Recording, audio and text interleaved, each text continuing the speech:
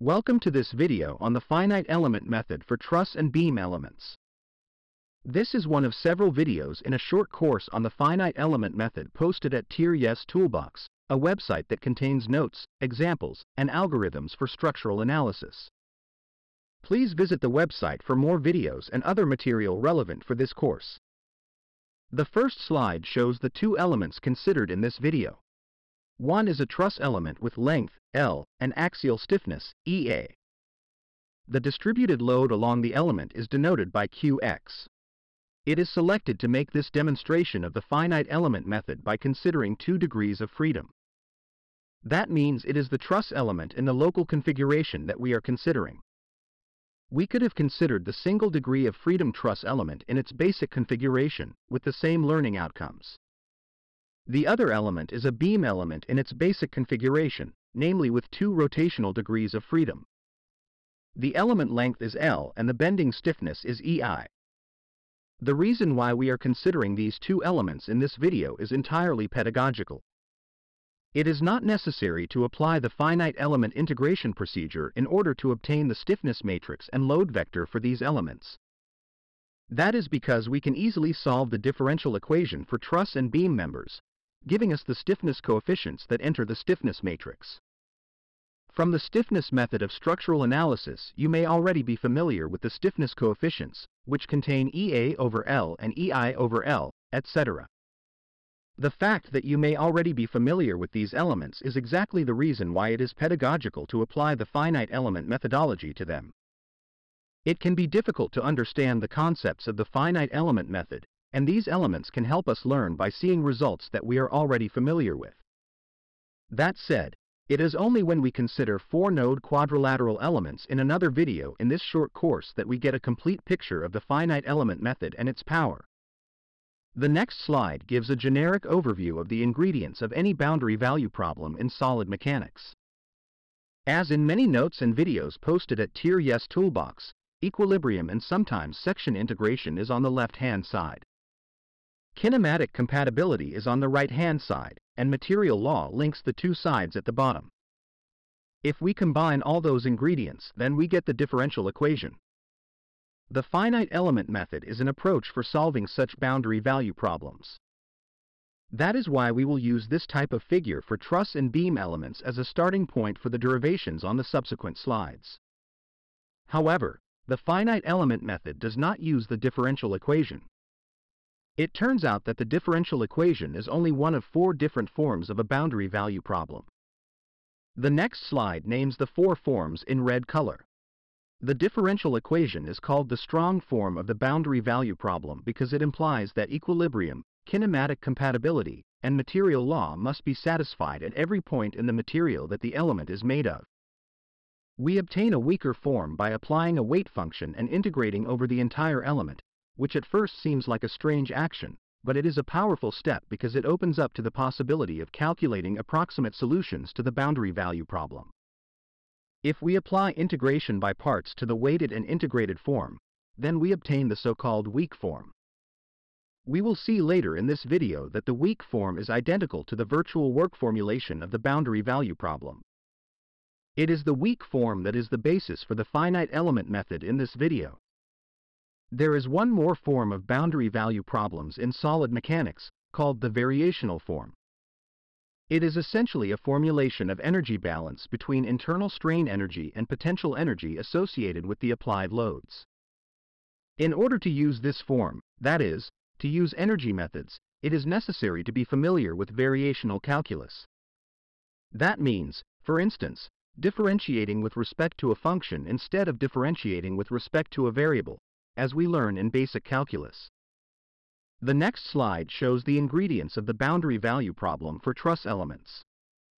We derived them in the short course on structural members posted at terje.civil.ubc.ca, Toolbox. The figure matches the pattern shown earlier, with kinematic compatibility on the right-hand side, etc. Notice the differential equation that appears when we combine all the ingredients. It is that equation that forms the starting point for the derivation of the other forms of the boundary value problem on the next slide. On that slide, we first notice the equivalent notations for the derivative with respect to x in the upper right corner. That gives the shorthand notation for the differential equation at the top of the slide. It is important to notice that the differential equation is here written on residual form. That means all quantities are moved to the left-hand side, with 0 on the right-hand side. Next, we multiply that equation with a function that is called delta U. For now, this function can be called a weight function, but it will shortly be called a virtual displacement. In the variational formulation, delta U is called a variation. In addition to multiplying with delta U, we also integrate the equation over the entire element, from 0 to L. This is the weighted residual form.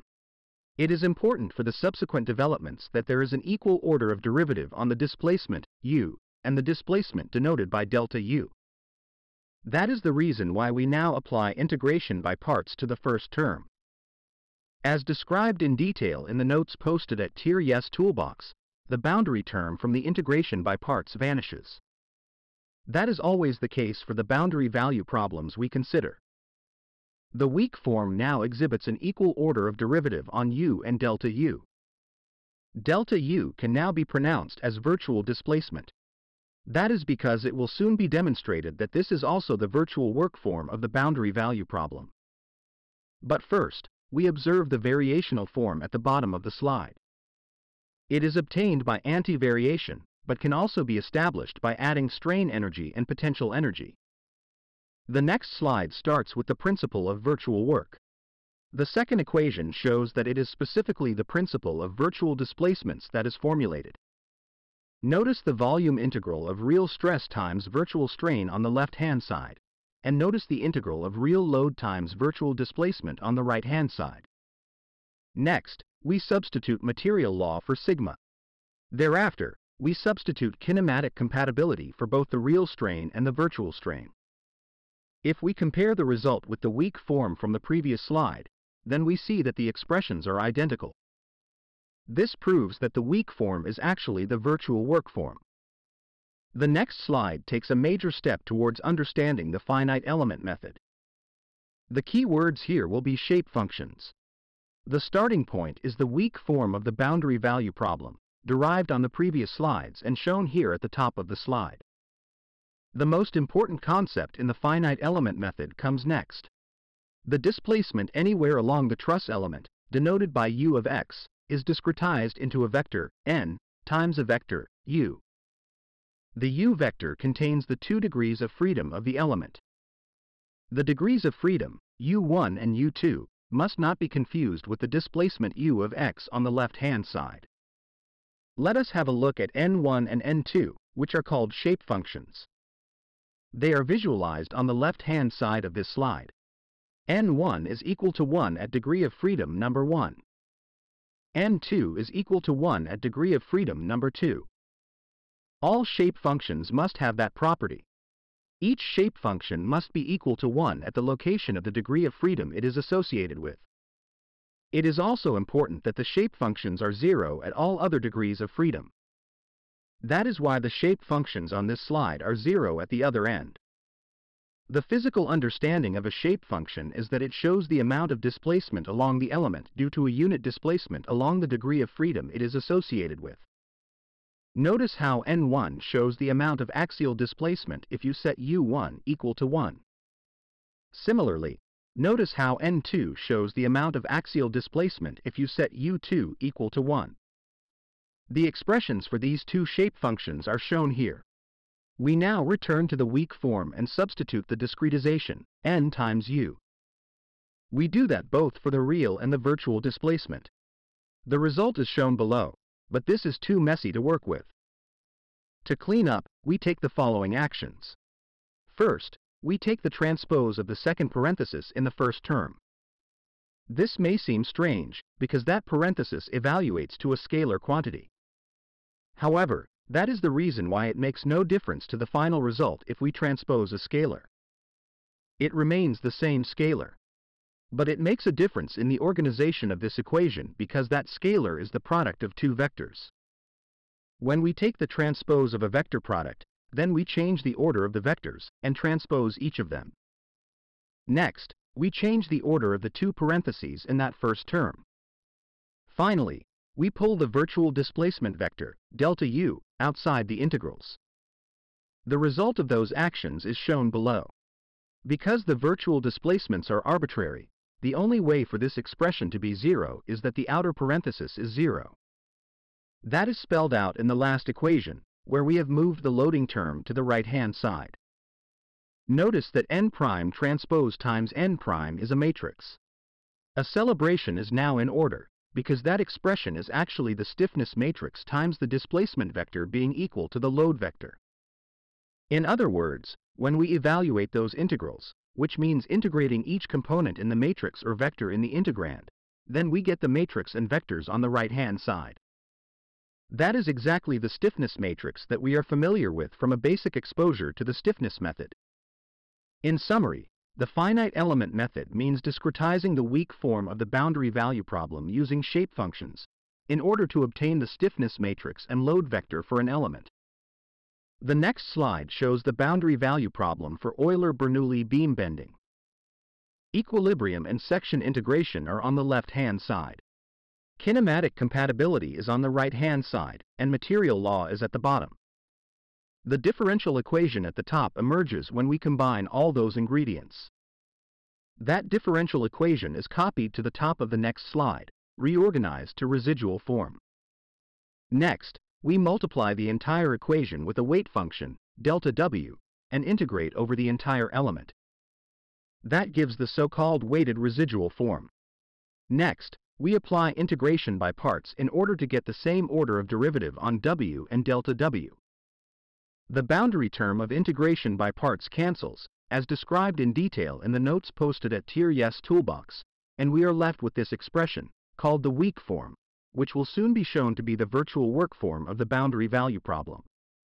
But first we see that anti-variation, or equivalently, the sum of internal strain energy and potential energy in the external load, gives the expression at the bottom of the slide. The next slide starts with the principle of virtual work. The second equation shows that it is specifically the principle of virtual displacements that is formulated. Notice the volume integral of real stress times virtual strain on the left-hand side, and notice the integral of real load times virtual displacement on the right-hand side. Next, we substitute material law for sigma. Thereafter, we substitute kinematic compatibility for both the real strain and the virtual strain. We also carry out the cross-section integration, which means integrating z squared over the cross-section, which gives the moment of inertia. If we compare the result with the weak form from the previous slide, then we see that the expressions are identical. This proves that the weak form is actually the virtual work form of the boundary value problem. The next slide shows the finite element discretization for the beam element. The starting point, at the top of the slide, is the weak form of the boundary value problem. Next, we write the displacement anywhere along the element, W of x, as a vector of shape functions times the vector of degrees of freedom. For the beam element, the degrees of freedom are rotations. That means shape function number 1 must have a unit rotation at degree of freedom number 1, with 0 rotation at the other degree of freedom. That is exactly what is shown with a red line on the left-hand side, where the equations for the shape functions are also provided. Similarly, shape function n2 has a unit rotation at degree of freedom number 2, and 0 rotation at the other degree of freedom. We now follow the same derivation procedure as for the truss element. We first substitute the discretization, n times u, into the weak form. We do that both for the real and the virtual displacement. The result is shown below, and to clean up, we take the following actions. First, we take the transpose of the second parenthesis in the first term. That means taking the transpose of a scalar, which does not change anything, except, when we take the transpose of a vector product, then we change the order of the vectors of the product, and transpose each of them. Next, we change the order of the two parentheses in that first term. Finally, we pull the virtual displacement vector, delta U, outside the integrals. The result of is shown below. Because the virtual displacements are arbitrary, the only way for this expression to be zero is that the parenthesis is zero. That is spelled out in the last equation, where we have moved the loading term to the right-hand side. Notice that n double prime transpose times n double prime is a matrix. By evaluating the integral for all components of that matrix, we obtain the expression shown on the right-hand side. Again, we have derived the well-known stiffness matrix for a basic beam element in an entirely new manner, by using integration. Again, we observe that the finite element method means discretizing the weak form of the boundary value problem using shape functions, in order to obtain the stiffness matrix and load vector for an element. Before ending this video, it should be said that the finite element integration does not always give exact results, as it did here for the truss and beam elements. The reason we got exact solutions is that we used shape functions that describe exactly the correct displaced shape of the element. For example, for the beam element, we used third-order polynomial shape functions. That is exactly the solution to the differential equation for those beam cases. In many situations, we use good but not perfect shape functions. In that case, the finite element method gives good but still approximate results.